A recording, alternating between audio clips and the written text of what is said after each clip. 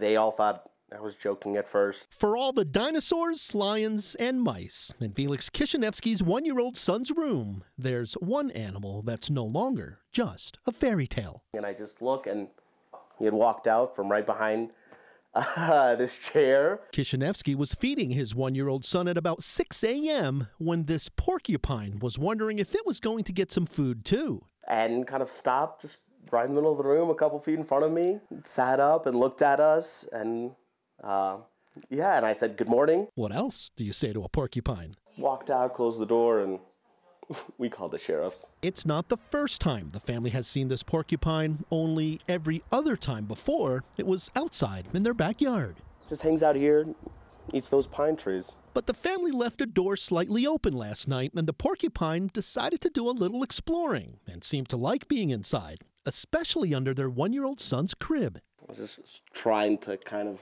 get him to move with some trail of dog food, but he wasn't having it. These are pictures of how Summit County deputies eventually caught him with a plastic container and a piece of plywood, relocating it nearby.